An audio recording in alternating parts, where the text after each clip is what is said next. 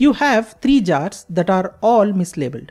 One jar contains candies, another contains sweets, and the third jar contains a mixture of both candies and sweets mixed in random proportions.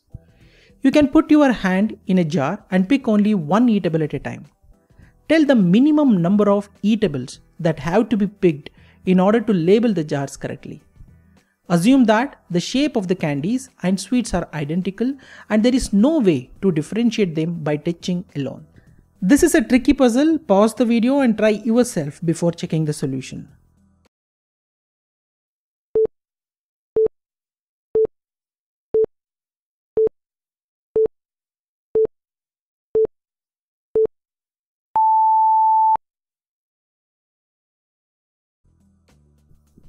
Let me explain the solution now.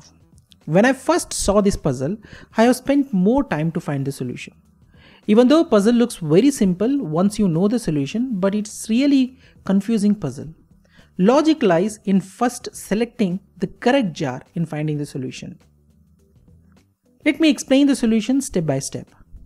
In step 1, you have to pick only one eatable from jar C. Suppose the eatable is a candy, then the jar C contains candies only because all the jars were mislabeled. So remember, this jar cannot contain sweets because it is mislabeled. The only choice on this jar is candies. Most importantly, this is enough to label other two jars correctly. Let me explain how. Now, since the jar C has candies only, jar B can contain sweets or mixture. But jar B can contain only the mixture because its label reads sweets, which is wrong. Therefore, jar A must contain sweets. Thus the correct labels are: jar A contains sweets, jar B contains candies and sweets, jar C contains candies. Thus answer is just one pick of an eatable is required to correctly label the jars. There are many variations to this puzzle, but logic remains same.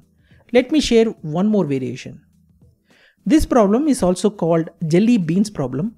This is also commonly asked interview puzzle.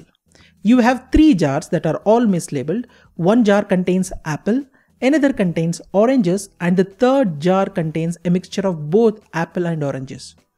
You are allowed to pick as many fruits as you want from each jar to fix the labels on the jars. What is the minimum number of fruits that you have to pick and from which jars to correctly label them? This puzzle also requires the similar logic which I have explained earlier. So let me explain the solution. Let's take a scenario. Suppose you pick from jar labeled as apple and oranges. You got apple from it. That means that jar should be apple as it is incorrectly labeled. So it has to be apple jar. Now the jar labeled oranges has to be mixed as it cannot be the oranges jar as they are wrongly labeled, and the jar labeled apple has to be oranges. Similar scenario applies if it's a oranges taken out from the jar labeled as apple and oranges.